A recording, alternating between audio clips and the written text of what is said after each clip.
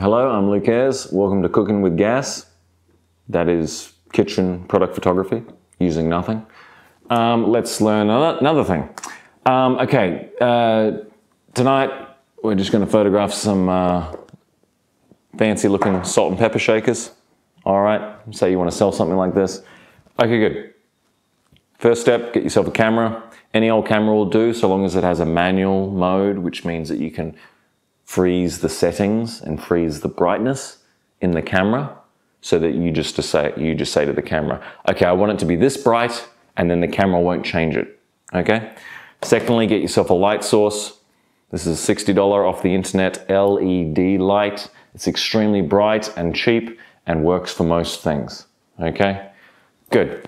Now, when photographing these things, first want to point your camera at it. If you have a zoom lens, zoom it all the way in so that you're not seeing the room and everything behind it. You just want to see the product, okay? And then take a test shot. As you can see, oh, it's incredibly dark, but that's fine because now we're going to add some light to it. Okay, take this shot here. Good, and then when things like this, it's just a matter of playing with the angle of the light, okay? So shoot from different angles and move the light around and see at what point do those shadows start to look really cool, okay? And you got 360 degrees of direction to play with.